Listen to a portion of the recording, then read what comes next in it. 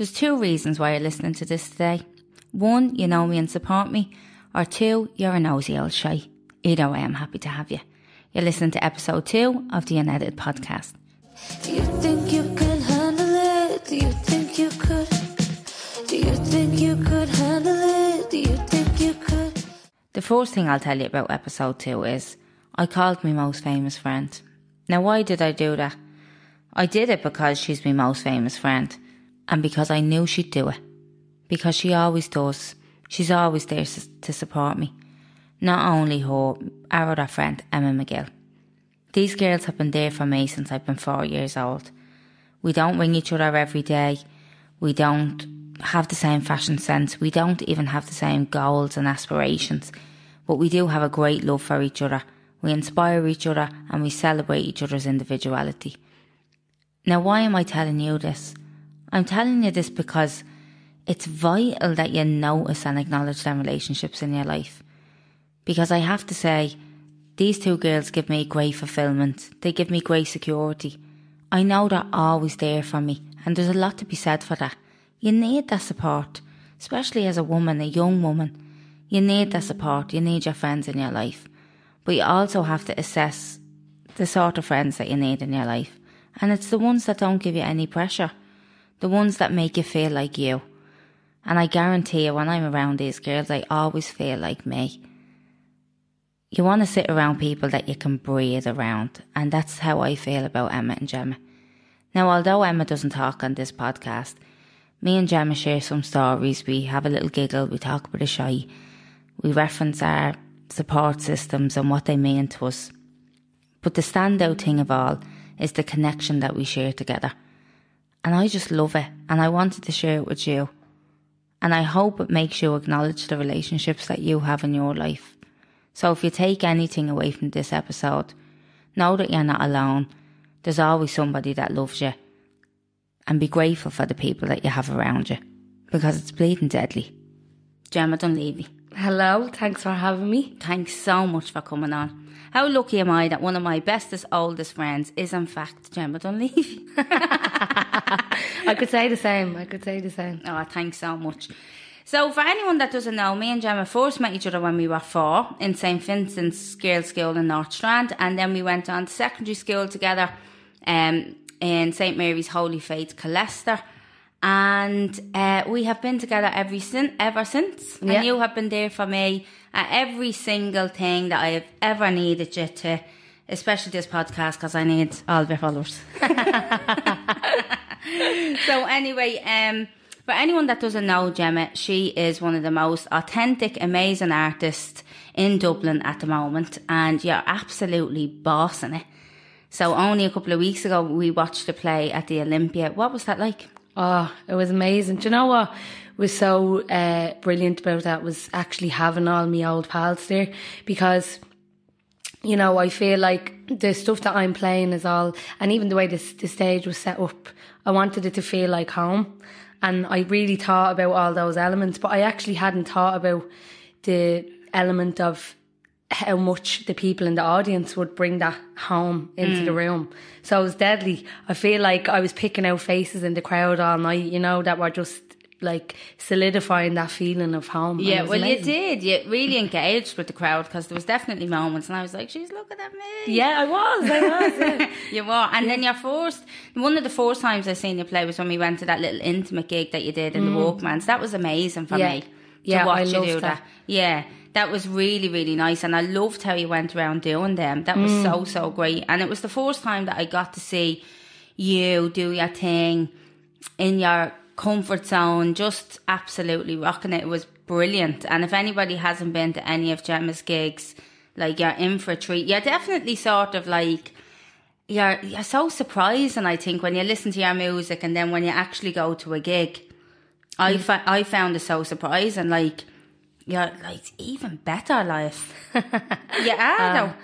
Thanks. There's like a rawness or something to the shows.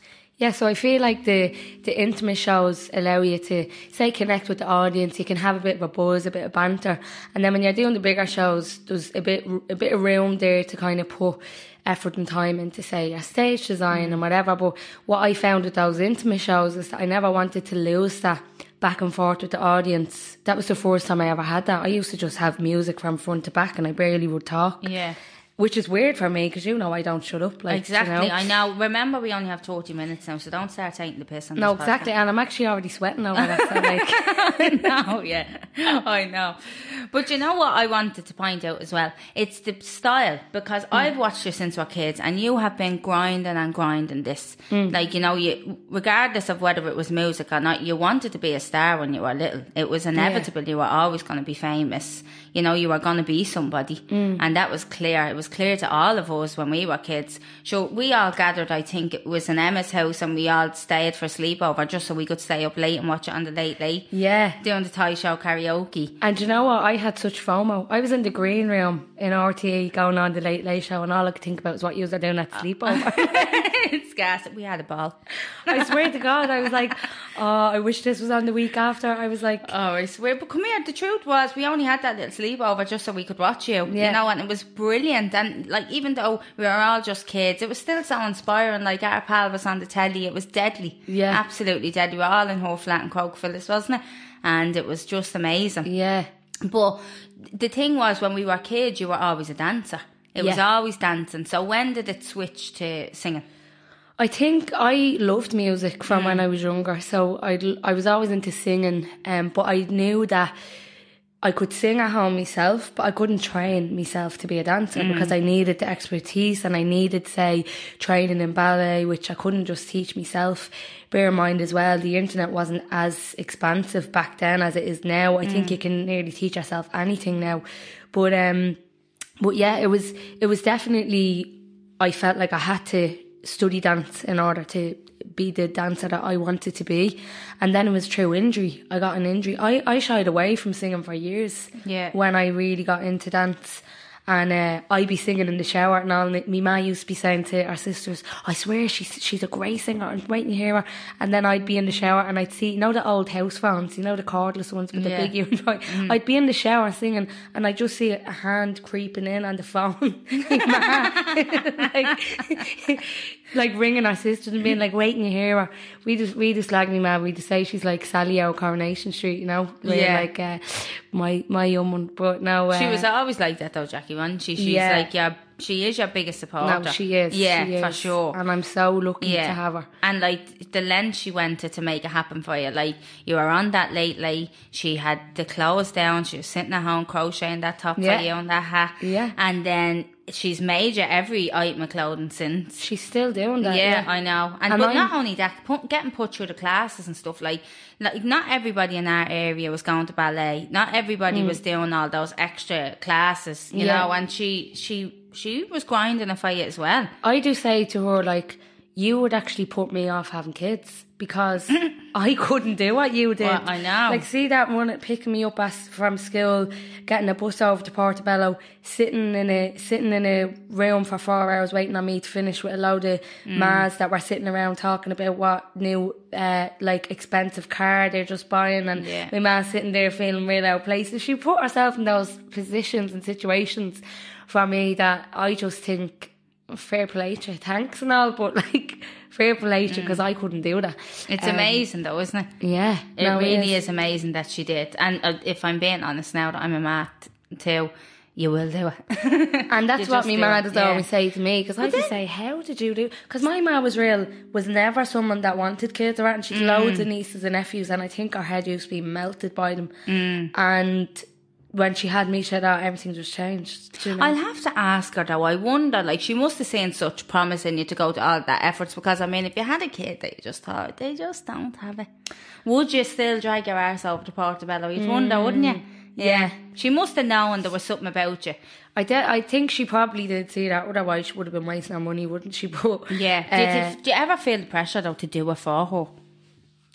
Weirdly, no, but I don't feel pressure to do it for anybody other than myself, and I suppose in turn that is helping her, or that's like filling her pride and kind of feels like it's giving back for all the stuff she put in, you know. Yeah, it must be an amazing feeling though, because it is, and I forget, you're so in it, you forget to look back. You're, like, say all the week running up to me show in the Olympia, you're kind of just in it and you're just thinking about getting things done, and it's great and it's amazing, and I always try to freeze in those moments and go, take this in, and I think I'm good at that. But then it was after the gig, one of my friends messaged me and was like, oh, I couldn't stop looking at your ma. That was me. And you said that to me. That was you, yeah. And that gave me a perspective that I didn't have before, and that gave me a real comfort. It wasn't even something that I was seeking out or looking for, but I kind of, it reminds you kind of just go, oh God, yeah. And I'm so happy that she can have that, because like I said, like, you know, like all them days, all them bus trips, all that money, like to be able to stand there and watch our kid, like it was brilliant. Yeah, it was and like really, really thing brilliant. is as well, like I was tough work, not only when I was a teenager, but when I was a kid, because my nanny was like, so many of us were reared by your nannies back then, but like my nanny's word was the gospel. And when my nanny passed away, my ma had a hard time. Like, me ponies were never smooth enough. There was always bumps in my hair. There was always bubbles in my stockings. I don't even know what that means, but nothing she could do was right for me for the first while, you know? Right. And this is all while I'd be doing all that dancing and stuff, you know? This is when you lost her nanny, was it? Yeah. Right. Now, I barely remember this, but Yeah. my ma just be telling me stories, and she'd just say, she used to have to get me auntie and all down, because I'd be having murder, like... Because they couldn't do it how me your nanny did. Me nanny wouldn't do me hair like that. Me nanny, my poor nanny was riddled with arthritis. I don't think she ever did a pony in my hair in her life. I think it's just a touch. It is. Yeah, but, it's just a nanny's touch. But it's funny because we do, me ma just be telling me stories about, say, years ago, stuff that I'd forget. Like, it was funny because I was listening to your last podcast, and you were talking about the entrepreneurial By the way, can skills. I just mention, I sent you that podcast a week previous, so you could have an early board preview. Yeah. And you listen to that on the way here, more or less. True, Gemma, fashion. One thing about me, I'm always late. Yeah. I think we did often do our homework on the bus. Or in the class. Yeah. Or copy someone else's. Or just not at all. I know, yeah. Thank God for Emma McGill for that homework. Yeah. I have to give your listeners a gas story about us in school. What? Do you remember the day we decided to go on the Mitch? Right? Which one? So, exactly. So me and Jessica decided to go on the Mitch. Can you explain what the Mitch is? Not everyone's going to know what the Mitch is. It's when on you the bunk off, you bunk off, yeah. And we were always going to be up for that. So the older classes, were allowed to go home for lunch. We weren't. And me and Jessica decided to go home. So we go home. We're like, where can we go? Where can we go? We won't get caught. I'm like, we go to my house. Me ma be in work. No one will be there. Be grand. We can in and out. No one will know we're there. So we go home. We're lobbing the Elizabeth Arden Foundation on. It's like cement. We're in the house. I don't even think I relaxed. I was so on edge. You were nervous. so on edge, and you were so flighty. Like, remember, you were about 17 when you took a growth spurt, so you were about 3 foot tall. You were all dangly, moving around real fast. And the whole purpose of being back at your house was to not move a thing, so she wouldn't detect that anyone was in the house while she was gone. Which, by the way, but your neighbours and all, sure, why did we think that was even possible? But ticks. I know. 2 ticks is all I can say. I know. So we get into the house. I don't even know, did we have a cup of tea? I think we just put the Elizabeth Arden. We just walked around for a minute, I think. Put that makeup on and left. Popped the collars. Did everything with the uniform that we weren't allowed to do. Had a look in the mirror. Right, come on, we'll go. My dog Dane was in the house. Dane's after doing a big poop. We first of all had to get in. And the dog is a big giant Kerry Blue, like. Yeah. And there was a big old shy. A big shy, a big puddle of piss in the middle of the kitchen floor. So we get into the house and I'm like, oh my God, what we can't clean her up. So if I clean her up, then she's going to know we're here. The smell. So Jessica was like, you know, like heaving in the kitchen. I'm like, Felicia, we were always sensitive on the stomachs. Yeah. So we're going, and the dog is barking, trying to get up with us. So I try to get the dog away from us. I pick up his ball and I throw it. I can still see it now. All 3 foot of you. Okay, then. Yeah. Threw the ball, knocked into a bottle of that pink phosphor tonic that you used to get in Dr. Foley's. The syrupy, thick thing. Yeah. Falls down off the cabinet, smashes straight into the dog shite. And there was this just mess. And I'm like, how am I going to explain that bottle of medicine getting from that cabinet that hasn't fallen off in the last 2 years onto the floor? Yeah, it was. No, we were con women. There's another time we did it as well, and I went home to the flats and my nanny was there. Now, my nanny was in work all day, so I thought it was like smart to go home. And went in, and me poor old nanny is there on the couch with food poisoning, and she was as white as a sheet, and she asked me, "What are you doing home?" I said, "I just had a feeling something wasn't right." Sure. And she to this day, I never told her the truth. Sure, do you remember one time I just really wanted to go to yours after school and I hadn't asked me ma? You always wanted to go to my house for whatever reason. And I went to stay over. I went up to your your own bedroom. Yeah. I was mad for going to everyone's houses. I just loved it. And I went up to your house and I think I left it about 5 minutes. I was getting collected by my auntie or something and it was 5 minutes and no one had showed up. So I did the whole no one's collecting me. They forgot about me. I'll have to go home with Jessica. And poor ma was looking for me for hours. Where is she? Where is she? And I got up to yours. We walked up to Garner Street. I remember saying to Nanny Sylvie, "Can I ring me ma?" Like ringing her in work. And me ma was like, "Where are you?" Oh my God, they have to cause this big drama with. But yeah, so let's talk about how we were from Dublin 1. We went to school in Dublin 1 in primary school. But yet we weren't really like immersed in the community as much as other kids from around because we had these extra activities.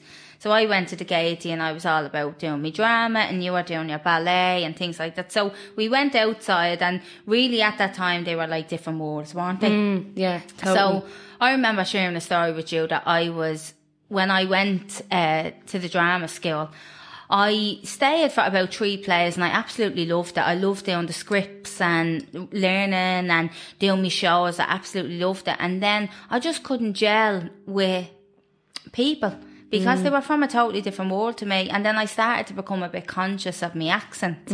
And although the other kids probably weren't like that at all, in my little head, I just started to get a little bit self-conscious about it and I decided to leave and I never pursued it.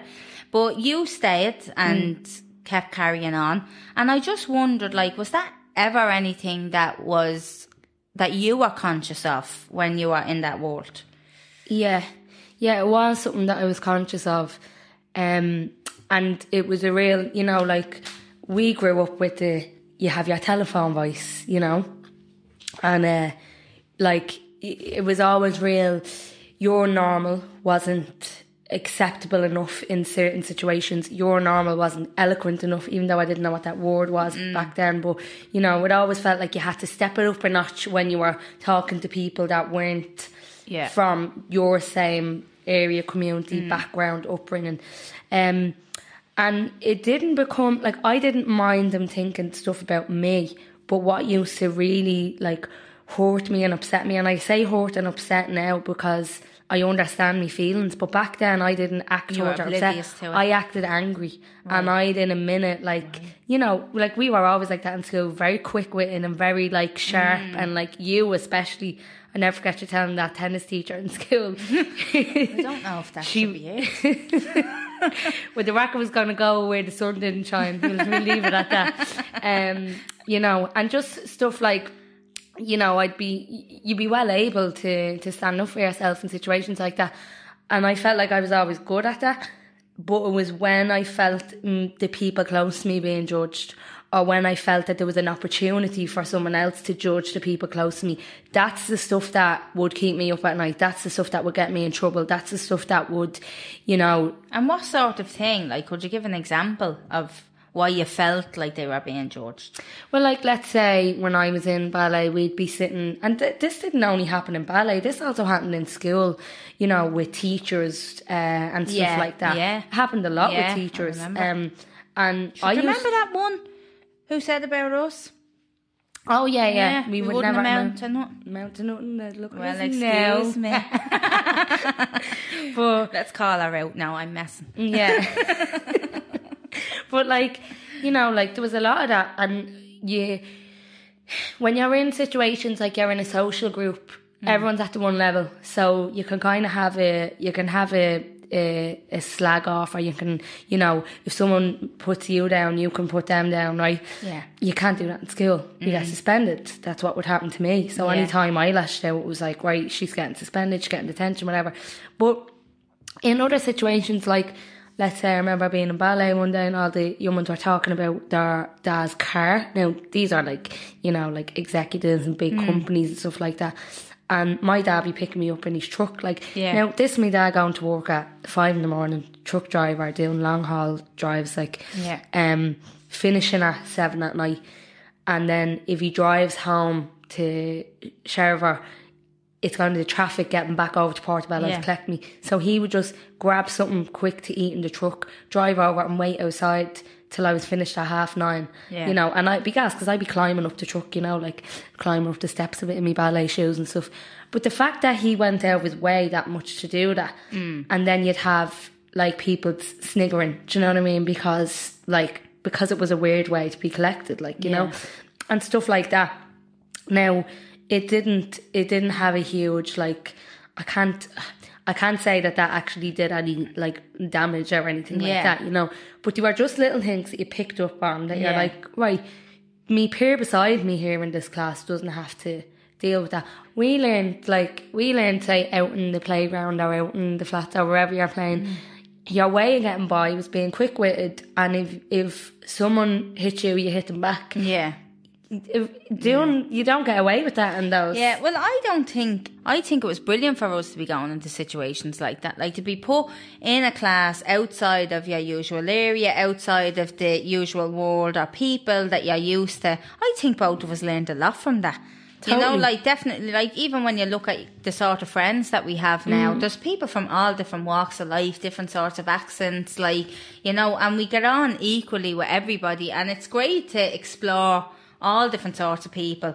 Totally. So I definitely don't look back and think that there was any negative to it. No. But it's interesting to look back and observe and just notice the differences of what you learn, you know, as you get on and as you evolve in life, and you know. And here, it opened my eyes as well, because before I would have went to these like classes or different things where I was in a different environment, I actually did have like a preconception that I was going to be judged, and also because these people are going to be snobby or they're going to be, and that was not the case. I know that wasn't the case. It was the case. It was the case some of the times. That's what I mean about when I said I was finishing up, because I felt in my head but that was me putting a little block up, you know. I just automatically assumed that these people just wouldn't get on with me, which was ludicrous when you think about it now. Yeah. I just want to ask you another thing. Like, with the career and the music business and all, you seem you're so family orientated, and you love your friends group, and you love being Irish and from Dublin. Like, could anything make you move? Yeah. Like, I mean, I don't know about permanently, but if my work takes me somewhere, absolutely, I'd go there. Like, I think I have like a bungee cord to like Sheriff Street, so I feel like I'll always be dipping in and out of there. But I couldn't see myself moving long term anywhere. I've yet to find that place. I'm not saying I wouldn't move, especially with the state of Dublin now. Like, I can't find anywhere to live here. I know. You know, and so it's just it really kind of is like, it's the whole idea of moving just for the sake of living life would be void to me, because for me, living life, like the kids around me, me family, me friends, they're all vital to that. So I can't live me life without them if they're not a part of it. So if I was to move just for living, it would have to be somewhere where either they all came or where I went home every few weeks, and that's not really feasible either. But for work, absolutely, 100%. I'd go anywhere for work. I wouldn't even need to know where I am, as long as I'm fulfilling my purpose and doing what I feel like I'm meant to be doing. And with work now, so Up the Flats is done, played the Olympia, fucking deadly. And what are you doing now? So I'm loads of festivals coming up this summer. I'm playing AVA, Forbidden Fruit, Sea Sessions, Electric Picnic, and all together now. No, see, she says that's so cool and calm, collected. And I think of like 3 foot tall Gemma dropping a bottle of Foley's tonic over a big lump of shy. She would lose her head if she knew that. I'm still a scatty. I might look like I have everything together. I'm still a scatty. I know, but it's just really, really, really, really deadly. I'm so proud of you. It's amazing. And likewise, and you know what, I genuinely think, like, we were so fortunate in the friends we had around us as well, because like, it's like they say your friends are a reflection of yourself, and we constantly had each other to be around, and like our group of friends, and like Emma since we're like 4. We defo had that quality over quantity thing from day one, didn't we? We did. And we had, it's like, if you look in the mirror at yourself and you think you look gorgeous, you're going to go out having a doubt-free day. You're going to feel secure in yourself. Yeah. You know, you're starting up at quite a high and strong foundation, because you're not insecure about how you look or feel, right? Yeah. Based on your appearance. So, like, they say your friends are a reflection of you. When you think of it, like, the 3 of us especially, we had this, if we were looking in a mirror, like, we had this, like, grounded, strong, fiery reflection back at us all the time. Yeah. So if I came into school and I was having self-doubt that day, I have the 2 of you to look at, and, like, you know, Emma being so grounded and having her head screwed on, and always, like, knowing where she, always feeling like she, like, never doubted anything she did, like, you know, so consistent and loads of conviction. And then you just always feeling like you were able to say what was on your mind and do, and it's like every day being at going to a motivational speakers talk or something. It's mad. I know that sounds very corny, but I do think, when I think back to that, we never really were alone. Do you know what I mean? Oh no, we weren't alone. And I think it's so important, and I hope other kids these days have a little group like what we did, because I remember even in my secondary school days, and things were mental for me. I have to say, they were mental for me at home, and me nanny had to move, and I'd lost me security, you know. It was just mental. And then I was just carrying on barbarous, wasn't I? Yeah. I really, really was. But when I used to come in and I'd sit with Jules, and I think we used to sit in that music room for lunch, didn't we? Yeah. And I just always felt you were like my little security at that time. Yeah. And it's so important to have that, like, and I always, you know, like I say now, like, surround yourself with people that you can just breathe around and completely be yourself.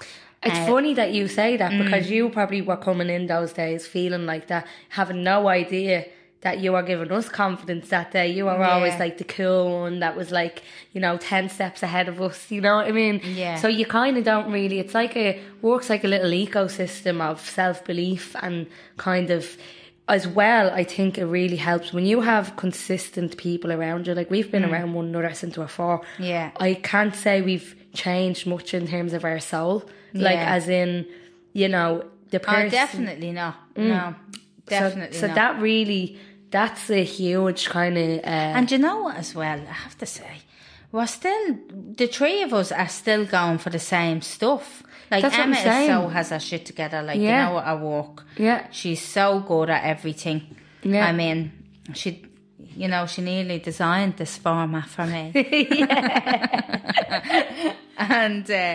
And you're still going for it, like, you know. And I'm still here telling everyone else how they should feel. But I swear, it's great. I suppose if anyone wants to take anything from this conversation, it's just surround yourself with the right people, isn't it? Totally. And if you feel that you're in the company of someone that you just can't be yourself, you know exactly what to do. Yeah. Because that's something that we've always had with one another. You know? And, like, bear in mind, like, we're not together all the time. No. Like, you barely open my WhatsApps. I knew this was going to come up. You don't? I know, I'm a nightmare. It's She's terrible. A nightmare. I'm so sorry. I have to go through Emma for Gemma to get back to me, which is grand. But you know what? The thing gone are the days of ringing her on her cordless house phone. Anyway. But when you ring me phone, I know, and I'll be on to you for like 2 hours. She does. I get very overwhelmed with the messages. Oh, I know. Like, you know, she's that good now. I'm as unorganised as I was back then, like, except worse. Listen, I have a couple of work-related questions for you, right? So, with your mentality, because you always had it since day dot, you always knew you were going to make it, did you ever consider quitting? Did you ever get any self-doubt? There's always self-doubt there. There's always going to be self-doubt, I think, no matter what you do. But I think mine's only ever kind of surface level. Yeah. I think I've too many strong people around me, and I'm so grateful to be able to say that sentence, that like, you know, when I have friends like yous, or I have like a ma like I do, or especially all the women around me, like how can I doubt myself? Because I never doubt you, I never doubt Emma, I'd never in a million years doubt me ma, or what you do, or what she does. Yeah. So like, it doesn't make sense for me to doubt myself, you know? I doubt small things like, you know, what should I wear for this thing, or how should I end this song? But again, I have like an abundance of people around me that I can trust their taste and their expertise to consult about it. Yeah. So Gemma, you're not signed to a label, are you? No. And what's the reasoning for that? Well, I suppose like at the moment and the way the music industry is now, for me, signing to a label would only make me lose more control. Right. So label deals sound really flashy and amazing up front, because it sounds like basically a label signs it and gives you loads of money, but it's a loan. And within that, like, you can really get stuck in them. There's been artists who, you know, because their Spotify isn't doing certain numbers, and they've made their album for the deal, the record label is like, we don't know, your Spotify isn't doing the right numbers yet, so we don't want you to release your album yet until it's getting better numbers. And by the time they're at this imaginary number that the label wants them to be at, their fan base has died out because they're not really doing anything. Yeah.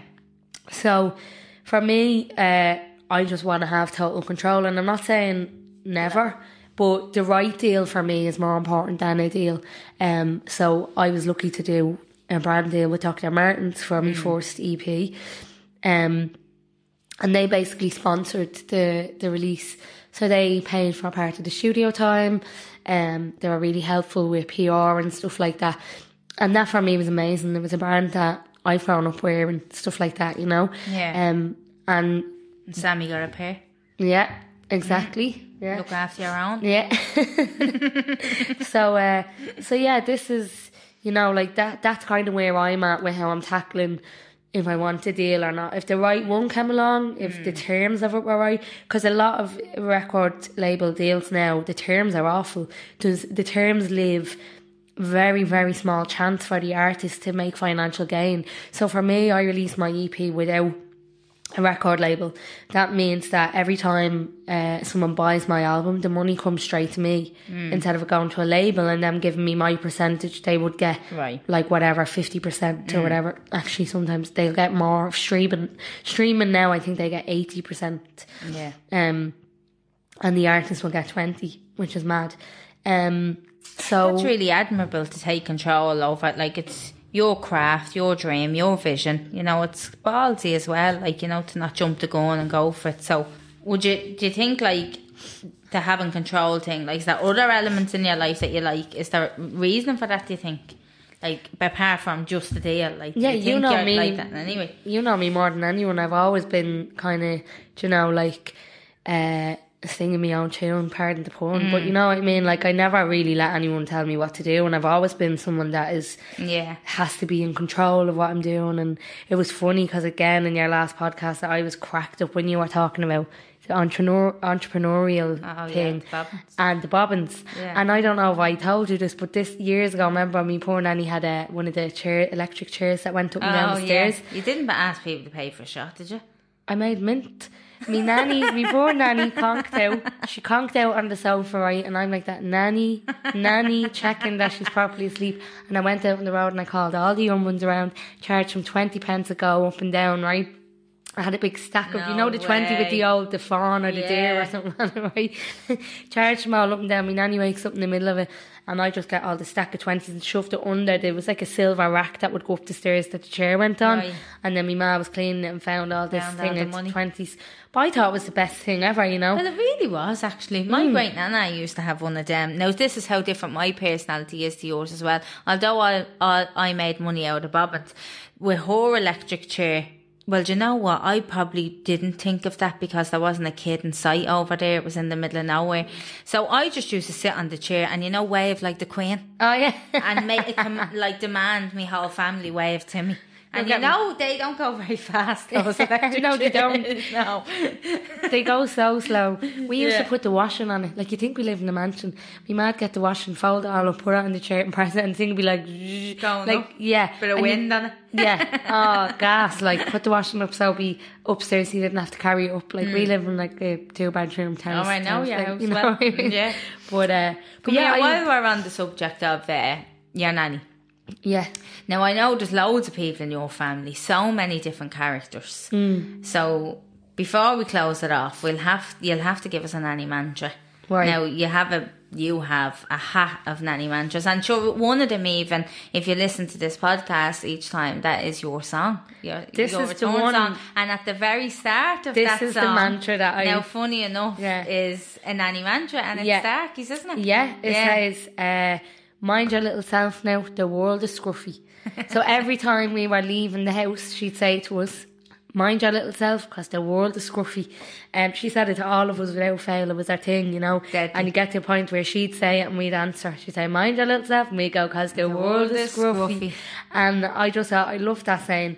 And I have another one. This one comes from a mini nanny. This one comes from a little granny who's 7. Freya. Oh, which one is this? Freya. Right. She says, you get what you get and you don't get upset. And I just think that's perfect, because she says it to her sister, like, if she does, but if Freya didn't get what? Yeah. If she was looking for it'd be different. Sure, it'd be different. That mantra would be over her shoulder out the window. You get what you get. Yeah, someone actually, since last week, all these different nanny mantras have been fluctuating around, and someone said to me, I have a mammy mantra, and I says, go on, what is it? And she says, you don't get what you get from sitting in. And I was like, bleeding deadly, yeah. Yeah, that's a great one. You don't get what you get from sitting in. Yeah. It's mad, isn't it, when you think of them all. Literally, like, we had it all there, and the minds of all them people. They knew the secret, didn't they, to it all? There's an inspirational, like, quote book to be made out of those nanny mantras. And everything. I don't know about Michael's one, though, you know what I mean? There's a one. There's a want in him. That's gas. Anyway, come here. Thanks so much for sitting in with me tonight. I had an absolute ball. Thank you for having me. I'm honoured to be your second guest. I'm so proud of you that you're doing this, and I'm so excited for everyone that's going to get to hear your stories, because you do have us on your back laughing. Also comforted and just feeling so at home. That's if I can get a bleeding word in with you. Yeah, I know. Yeah. I leave it there then. Yeah, leave it there. Listen, I will be here again next week if you're nosy enough. Do you think you can